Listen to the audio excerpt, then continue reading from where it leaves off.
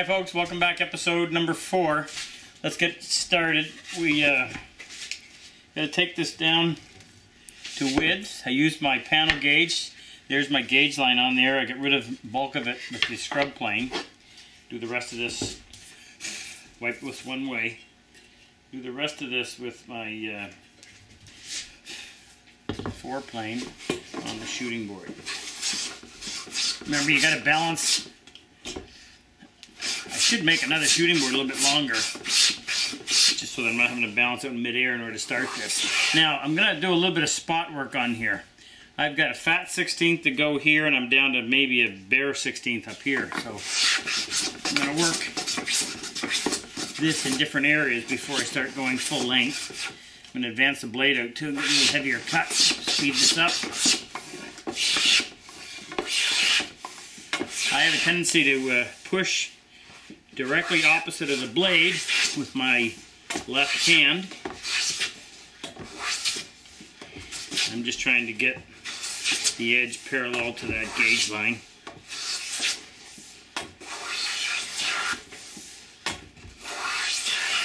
That's getting pretty close. Okay. Now, it seems to be a little heavier here than it is up there, so I'm going to go part way and then just pull the plane away so that I don't leave a shaving there. And it'll end off fairly smooth. And now I'm going to retract the blade so I can sneak up on that. A little bit more. Remember, I'm only using the shooting board to keep the board square to the sole of the plane. I'm relying on the sole of the plane to do the actual straightening, or to make sure that it comes out straight. Okay, I'm almost done here, but I still have material here. So again, I'm not going to take a full length cut. I'll just go as far as I dare and then pull the plane off. Now I can go full length. Okay, that's really close. There's a little feather edge that you can see it right here. You see that, Frick? That the marking gauge knife leaves. And you can often use that just as a gauge to determine where you are. And that looked to be pretty much the same all the way along. So take one more pass. Okay. All right. 1, 2, 3, 4. Should have been 5.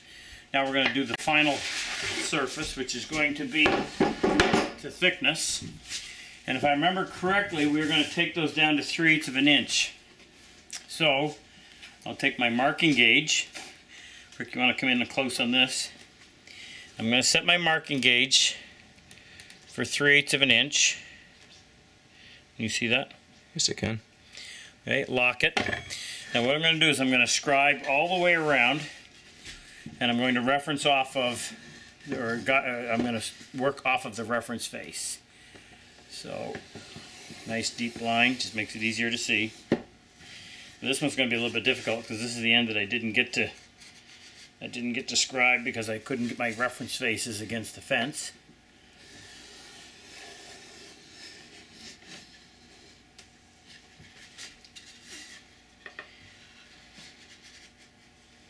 Okay. I'm going to set that there. I may want that setting later. Alright, so I've got a good 1/4 of an inch to remove off of there.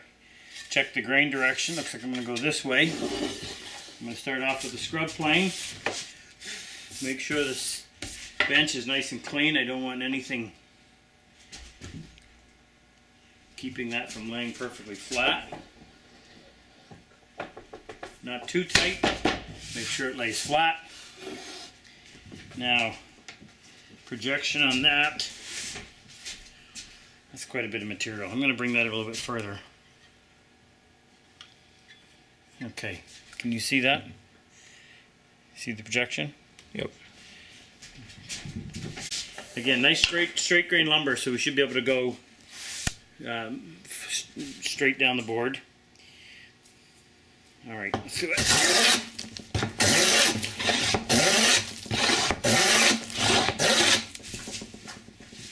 Keep an eye on it.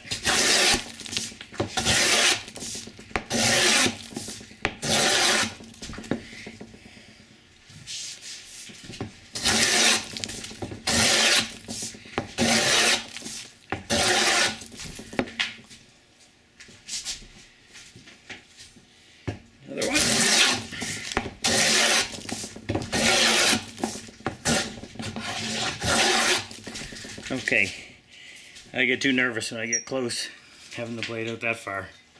So I'm going to pull it in. Quick check. See how I'm doing. I'm a little low here. Start in the middle. I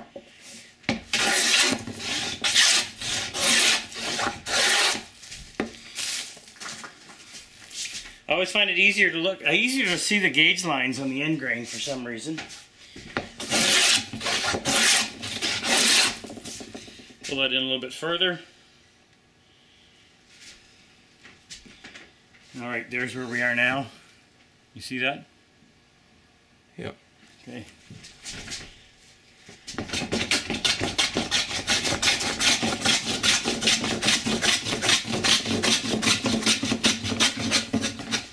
Now I want to get that as close to being flat. Just lessens the amount of work I have to do with the foreplane, which is not going to remove stock as fast.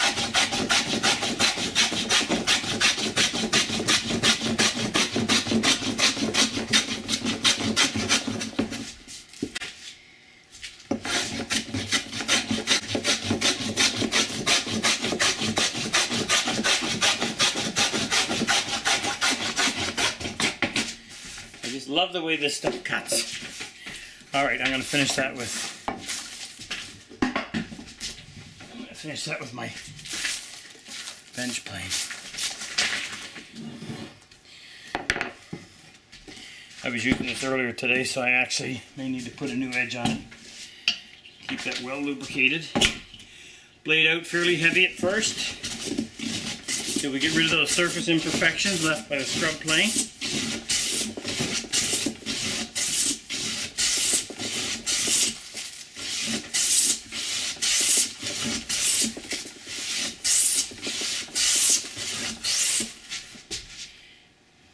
Okay, 1/16 of an inch on this side, thin here, thick here.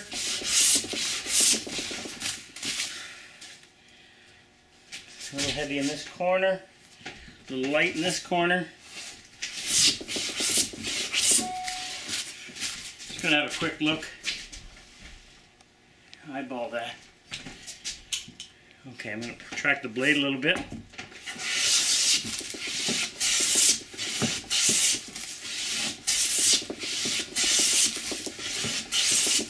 Now, because this is going to be my finished surface, I'm going to stop and resharpen this so that I can get that pristine cut that will eliminate any sanding.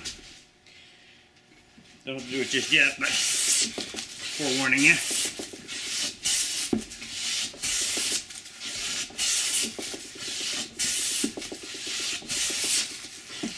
Okay, I'm really close down here, but I'm heavy here, so I've got to stay away from this end until I get caught up.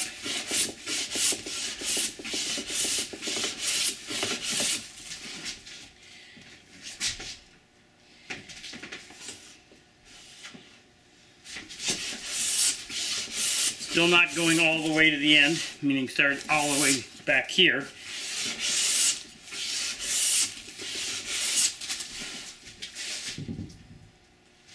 Alright, that's getting close. Now, take this apart and give it a quick sharpen.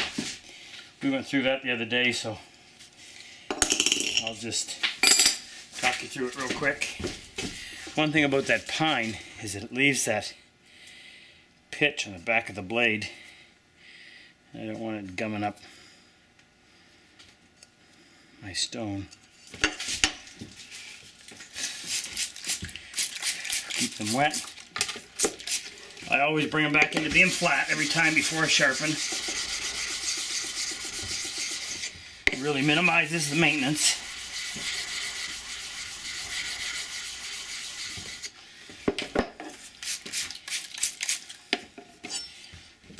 Set that blade down on the primary.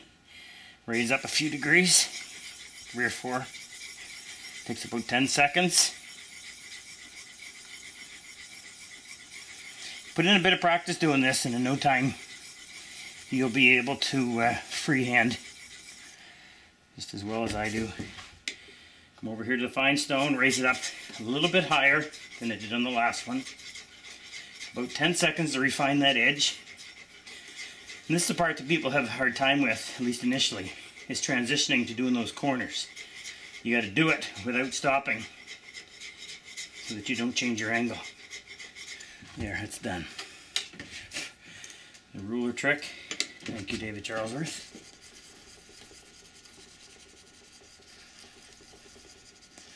A little extra time there just because there was still some pitch left on the back of that blade.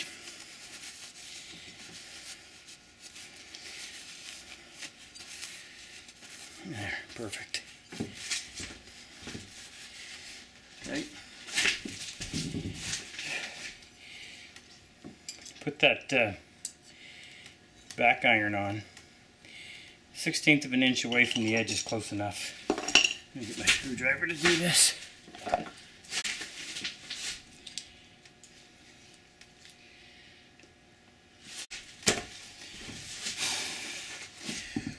Keep the face of that frog nice and clean. You don't want any debris, preventing that blade from seating on there very positively. Just enough pressure to prevent the blade from shifting while you're using it, but yet it still allows you to make adjustments. Get that blade parallel to the sole and retract it. Now this is how I would typically do it. The other day when we were doing it, we were starting with a fairly rough surface. But when I've got a semi-finished surface, with the blade fully retracted, I'll start planing. And then while I'm planing, I'm going to start advancing the blade by spinning the adjuster knob in a clockwise rotation as I look at it. And I'll watch to see where the first bit of shaving comes out to determine whether or not the blade truly is parallel to the sole. Now, it appears I'm a little bit heavy on one side, so I'm going to skew the blade by pushing the lateral adjustment lever toward that high side. Just a little bit. The nice thing about having a bearing on the end of that lateral adjustment lever, it makes this adjustment nice and smooth and precise. The less expensive style planes, it's just metal grinding on metal, and it makes that procedure not quite as precise. Okay, I wasn't paying attention to what I was doing. I'm almost finished thickness down here, and I'm still heavy on this end. So if I'm not careful, I'm going to be in trouble. I need a little more. Now I'll watch for that little feathered edge. It's a great indicator of telling you when you're almost there. And I want this to be precise. I want to be within 4 or 5 thou. Meaning I want the thickness to be almost, or as close as possible. You'll see why when we start cutting the dovetails on this, why that's important.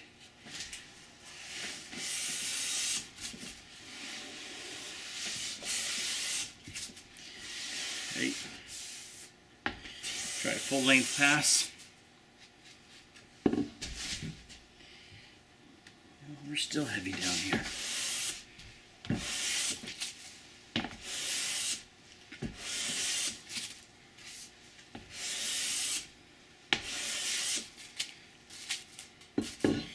Watch for that feather.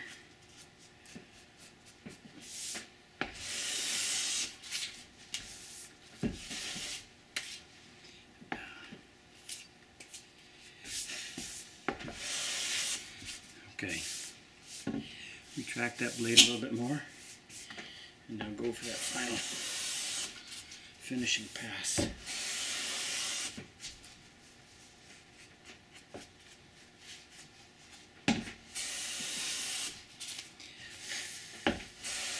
I may end up having to run the plane over these boards one more time just before we assemble, just to get rid of any fingerprints or pencil marks that I might have. But I want it to be as close to being finished as possible before I take it out of this setup.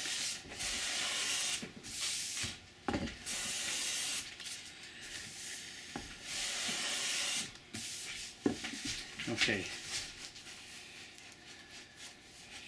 that little wire edge is still on down here.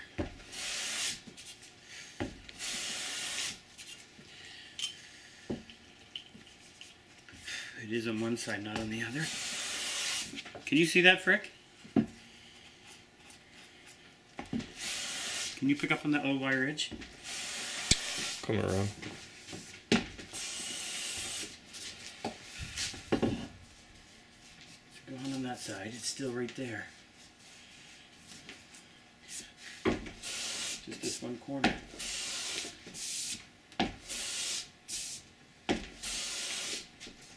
There.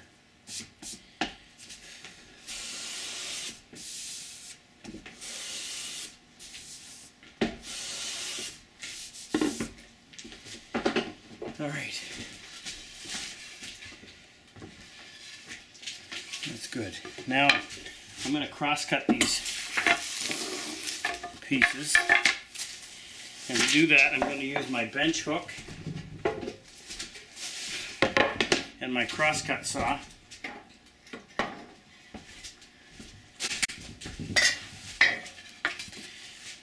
Okay, this is the that's the one that has the finished end. Now, length was 12 inches.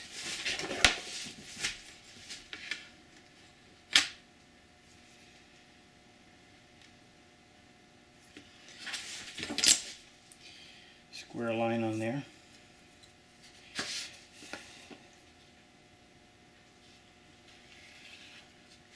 Now I want to perfect that on the shooting board.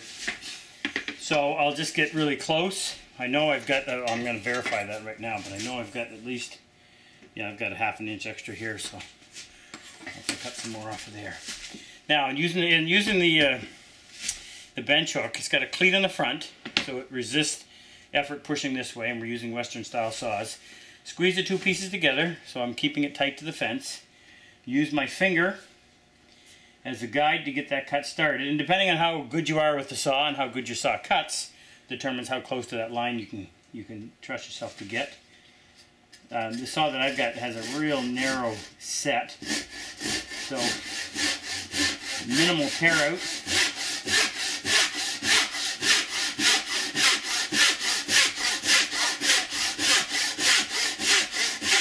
Can't say too much about it because I make them. That would sound a little bit self-serving, but it does cut beautifully. So there's the back side. See, next to nothing when it comes to tear out. I'll clean that up a couple of times on the shooting board and that'll be perfect. I'll use that as my finished edge on this one. Actually, I've got a, well no, I can trust that. That's close enough to being square. I'll go ahead and mark this one just a little bit long. Leave an extra 1/16 or so.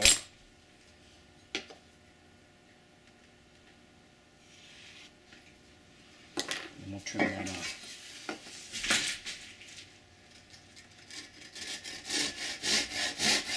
I like to start and saw on a bit of an angle because I'm starting here, and then as I saw, I can pivot the saw from this kerf, and I can just track right along that line until I get the kerf started on the top. And then you want to make sure you're holding your saw plumb so that you don't undercut and end up going below on the opposite side. There, piece of cake.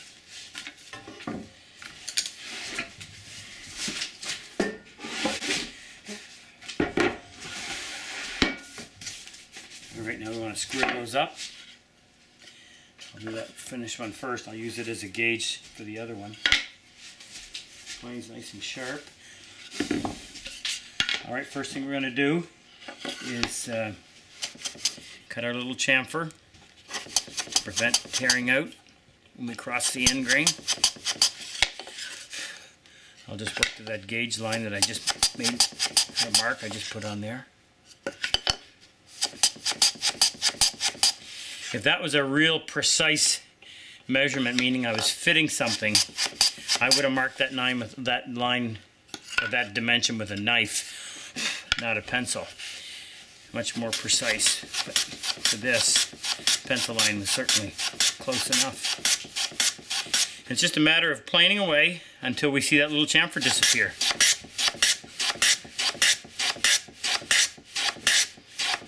Stop and check it. I can just see that where the chamfer stopped, about 1/8 of an inch this side. Another pass, maybe 2. That looks good. Okay, perfect. Now I'll go ahead and get one of these ends ready.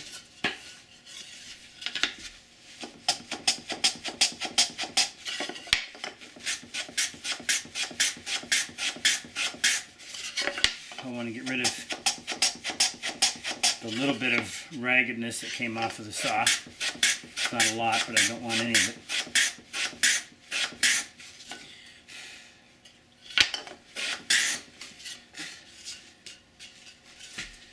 Okay.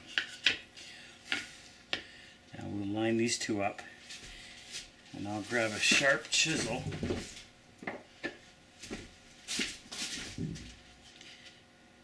Flush these up on one end. I use a chisel because it enables me to, there's no bevel on one side, so I can come in there, you know, to get this, lay the chisel right up against the end of the board, hold it flush to it, and then just leave a little mark. And now I know when I plane to that mark that I've got a precise dimension. Cut my little chamfer until I come right to that line.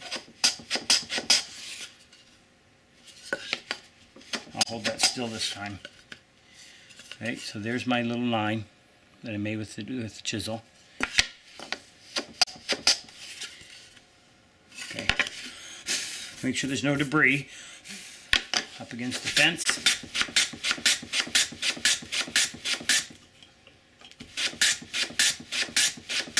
And just watch for that chamfer to disappear.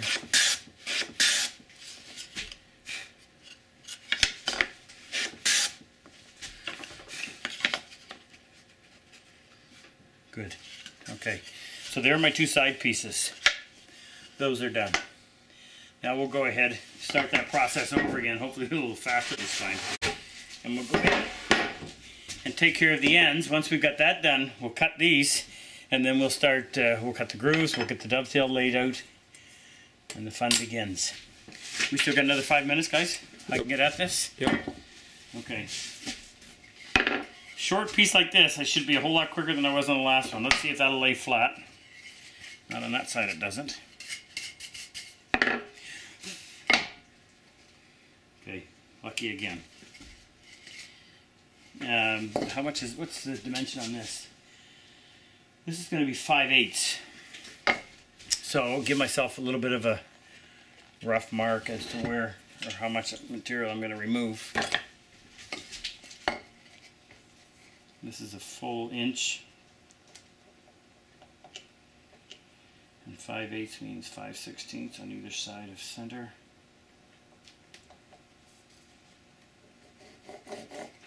So we're not taking a whole lot off of those surfaces.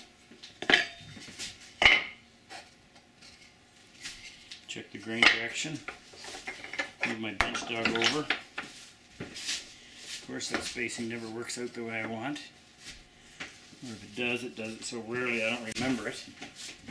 I need a little piece of wood. I'll take 2 of these.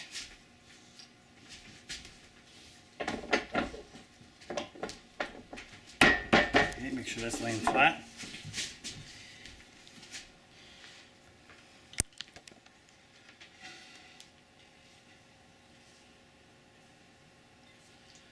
Okay, there's the setting on the blade. Got that? Yep.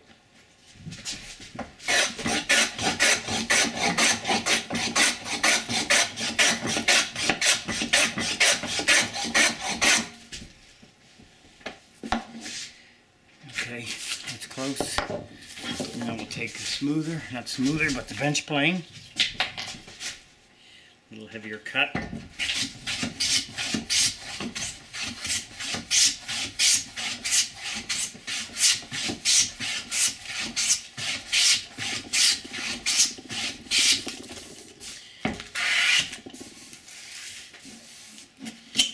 Almost crazy to put winding sticks on that, but got to be flat. Getting sticky. Get the pressure off. High in these corners.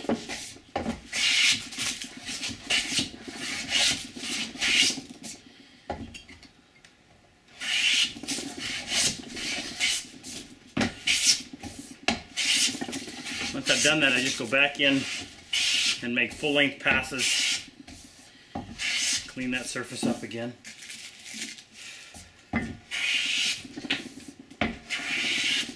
Especially something as small as this. If I can perfect it now, put the winding sticks on, have it just right, be done with it.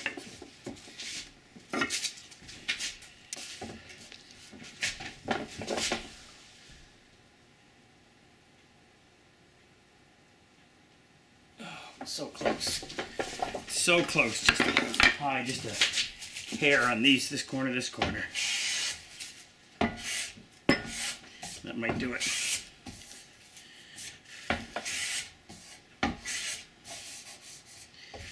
Alright, one final perfecting pass. Check that.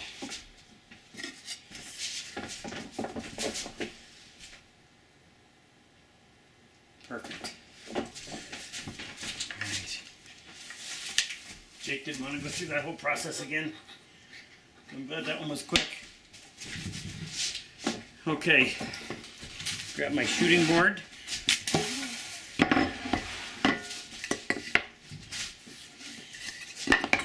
Straighten one edge.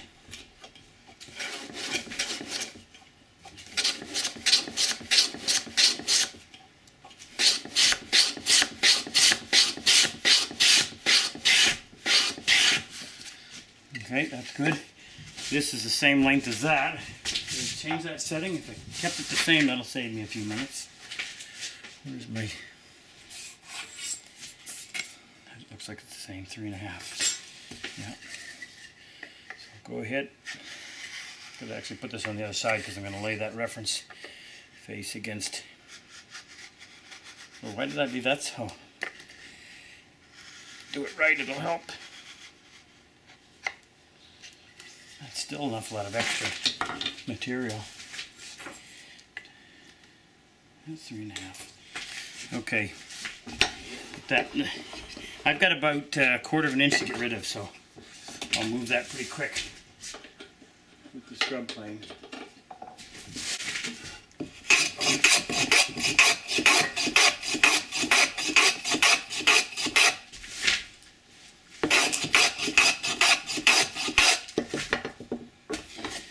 Okay.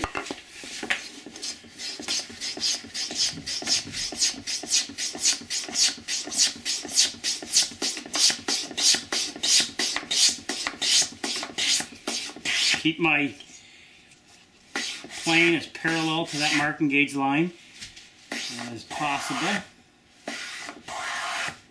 It's looking real close. See that little feather coming off. There. Okay, let me square up one end anyway.